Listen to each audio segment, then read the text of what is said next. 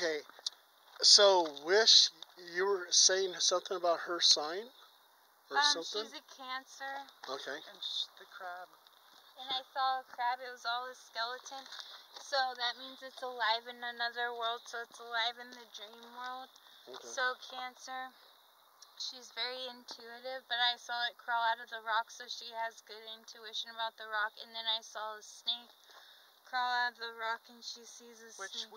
I see a snake all the time across the road right here. Aaron's seen it. Yep. Snake across the road. Wow. And then you said something about Scorpio? Or? Oh yeah, because under the bed there's a scorpion. It's sort of like a demonic energy, but it's not really intelligent.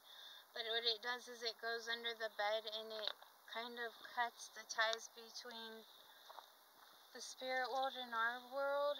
But it's like a nightmarish kind of energy, like it's kind and that's of why I don't sleep well, because it attracts to my jewelry. She said. Yeah, it likes the jewelry.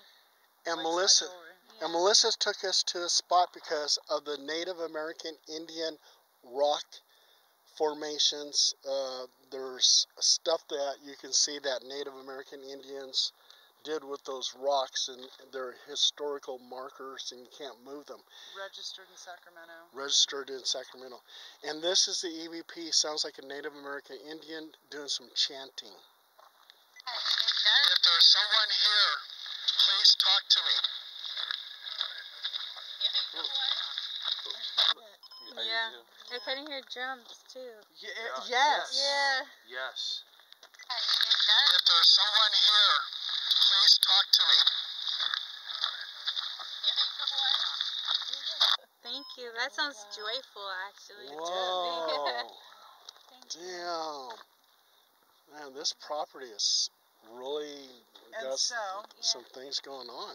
But nothing to be afraid of, correct? Correct. Right, nothing to be afraid of. And I gotta tell you, feel free to come back. Oh, sure, because we investigated a farm in Loomis, and in Loomis, you hear Indian chanting, but I mean, they're not bothered by it. Yeah, that's their land. And those are protective spirits. Oh yeah, he was showing me he was protecting. Well, that's what you're saying. There's a feather energy, and Ivy is a little freaked out. I'm like, there's nothing to be. If I felt afraid, I would tell you need to be afraid. I will say that I was afraid by seeing something in the kitchen. That did get me a little. Well, listen to your intuition, because that was sort of negative. And then that train, did you get that train? Yeah. Say that again. Felt like sickening to me. Like she didn't like the train. Like there was like a little kid still attached to it, or something. I just heard. We should probably bury the train. Yeah, something feels off about that train. Oh, there's some.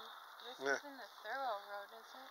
I don't know. They're going straight. Anybody rolls in my road, trust me, no problem. Yeah. And then I'm really and before I close this, I'm real proud because Melissa said that for a city boy I'm a good guide. No, that's a lie. That's a lie. She took the flashlight away from me. No, I'm gonna put it. I don't have it anymore.